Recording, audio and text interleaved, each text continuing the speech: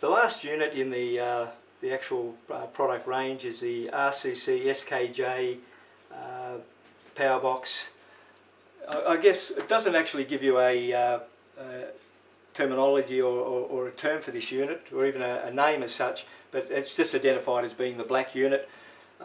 Doesn't look too much different from the yellow one that I showed a little bit earlier on, but what you will notice with this one is that it has a fairly large heat sink on the back.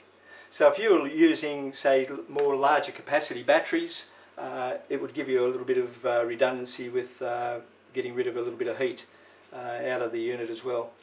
I couldn't really get much generated using it, but like I said, I didn't have the servos under full load, and maybe somebody with some fairly high torque, large quarter scale type servos may be able to get a little bit more heat generation out of it.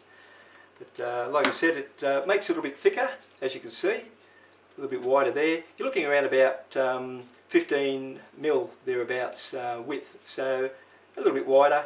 But as I said, the unit itself with the heatsink on it makes it a little bit heavier, but also gives you that little bit of added safety with heat distribution. Nothing different compared to the other units, especially the yellow unit. Voltage is the same, runs between anywhere between 4.8 right up to about 13 volts. It'd be pretty safe to operate.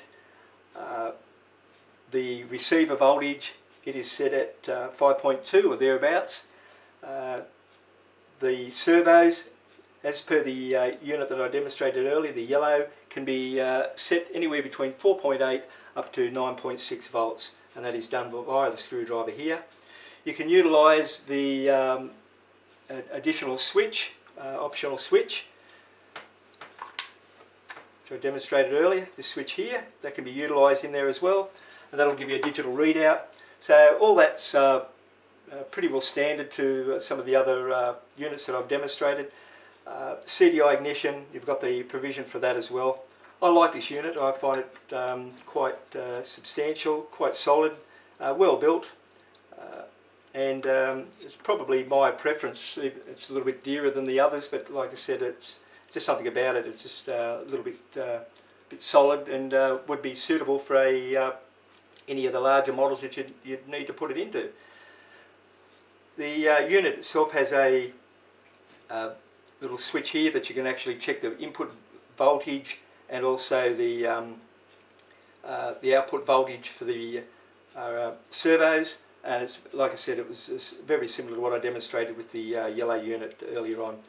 The light, the idea of that little light there, which I probably never explained too much earlier, was that lets you know what the voltage is on your battery. So once it starts changing colour, green means the voltage at your battery is okay. When it starts to flash, it lets you know that the voltage is getting down a little bit. When it goes to red, it's telling you that your CDI ignition voltage is getting a little bit low. The green light here, little LED, little rectangular one, that just tells you that whether it's switched on or switched off.